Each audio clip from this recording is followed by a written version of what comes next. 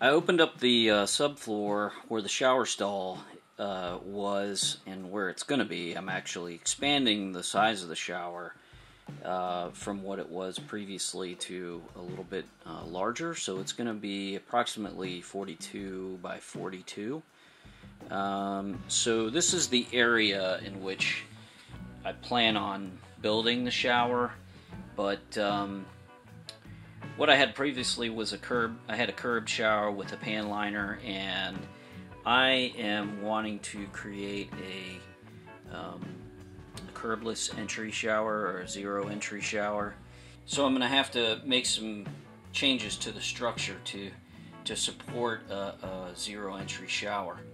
So I know that I'm going to be continuing to use the existing subfloor, which is about a 1/2 inch, and I'm going to be adding another piece of 3/4 inch subfloor on top of everything, or at least this area, not the shower area.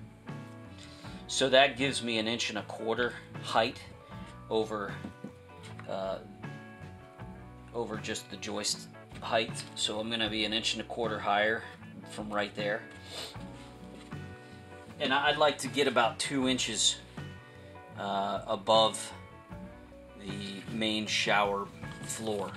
So I'm going to have to lower the shower floor at least 3/4 inch. So to do that, I need to notch out these joists by 1.5 inches. And that's perfect because since these are 2x10s, I can only take out 1.5 inches from the top or the bottom to notch, and I can only notch the outer thirds of the joist, which is fine because I am on the outer third because this is the end of the house here, so should be okay there. And that's to maintain structural rigidity of the joist, but the joist is gone now, so it's not really creating any structure. I mean, it's over top of this outer wall, because this is cantilever here. This is just an overhang on the back. But I plan on notching these at 1.5 so that I can put a piece of 3/4 inch subfloor in here, and still have a piece of 3/4 inch drop.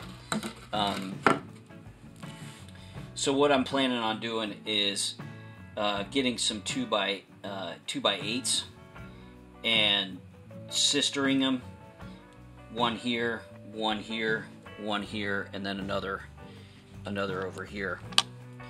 And then I'm going to notch these two 1.5 inches all the way down, so that I can set that piece of 3/4 inch board all the way across and have a uniform.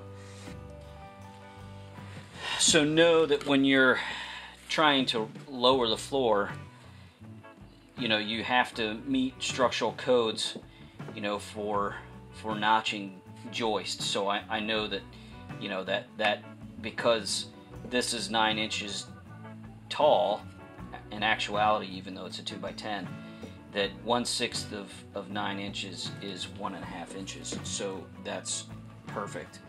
But even so, I'm adding those sister 2x8s there, so that gives me my structural rigidity, or it maintains it, even though I may have compromised a little bit on the structural rigidity of these two boards right here when I notch them out. The other thing that I'm going to do is I'm going to add some blocking to these areas here. I want to put a 2x10 underneath this wall and kind of make it flush against this piece of subfloor, so that I have something to nail to right here and not just on the joist. Plus it kind of gives some support to this end lip that's right here. And then I'm going to put another piece of blocking that's the 2x8 so that the piece of plywood that I set here has something to attach on the perimeter, so it's not just open air. So it has some structure to so that I can attach to it. And I'm also going to do it on the opposite side as well. As far as, you know, plumbing is concerned,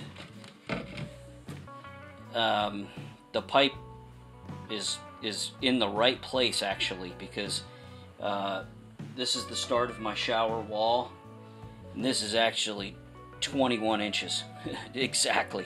I mean, I can move it a little bit here or there, but it's actually where it needs to be. So that's perfect from a center standpoint. I don't really have to do a lot of bending, I don't think, and I can adjust it as I need to with the new P-trap that I put. I just need to make sure that I center it from side to side this way, but I'll cut that off and make it fit the way it needs to. You have to consider how much of a floor drop you need, because the fall for the water for the drain has to be 1/4 inch per foot. So I know that from this point to that far corner, the furthest, that's about 29 to 30 inches. So 24 inches means I got 1/4 inch per foot. So I know I need at least, at 24 inches, I know I need at least a 1/2 inch drop. But at 30 inches, I'm going to need probably another 1/4 inch. So I'm thinking 3/4 of an inch drop from here to there, and from here to there, and from here to there. So I know that I have to drop 3/4 of an inch, and I know I want at least 1 inch to 1.25 inches mortar thickness at the drain, right at the drain. You don't want it too thin right here. So you need to have enough thickness here, and then it's got to get thicker over there. So if it's 1.25 inches thickness here at the drain, then I'm going to be at 2 inches right there, which will put me right at the lip here. Once I get to this section here, it'll be just flush with the plywood floor, and then I can run my uncoupling membrane all throughout the shower and the regular floor. So you need to kind of consider how much drop you need, because of how much mortar you need right here at the center of this versus what's going to be at the outer edges of the walls. Because I'm looking at the old drain, and it had approximately 1 inch, inch and a quarter. Because you got 1/4 inch for the tile right there, so they only had 1 inch, and I'll have 1 inch, inch and a quarter. So that's plenty of drop and plenty of mortar underneath there to be strong. And then I'll put my waterproofing on top of that. So that's kind of my plan to develop that. I'm going to go ahead and work through it, and I'll show you what I come up with as I build it out.